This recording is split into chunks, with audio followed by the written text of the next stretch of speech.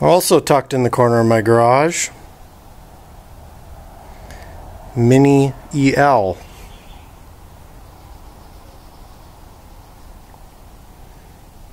Sold now as a City EL.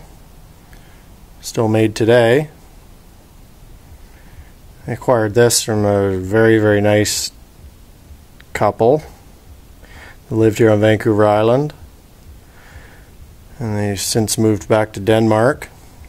They had shipped the vehicle up here, attempted to get it through compliance, suffered multiple issues along the way, including the way our government does business.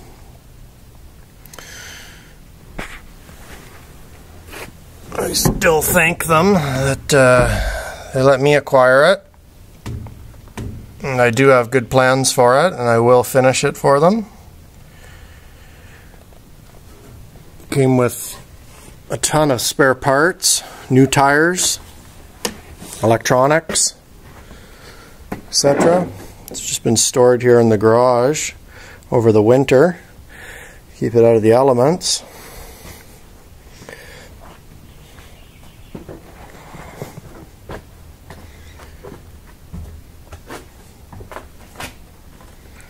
It's all there. Needs some reassembly. A couple of people have been in there. Got a crack in the upper hood that's been repaired before. Something I'll need to deal with.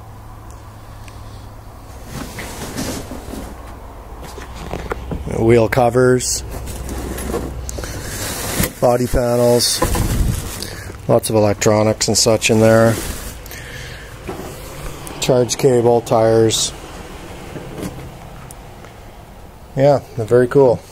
Very neat. I'll pull it out of the garage here because the sun is out.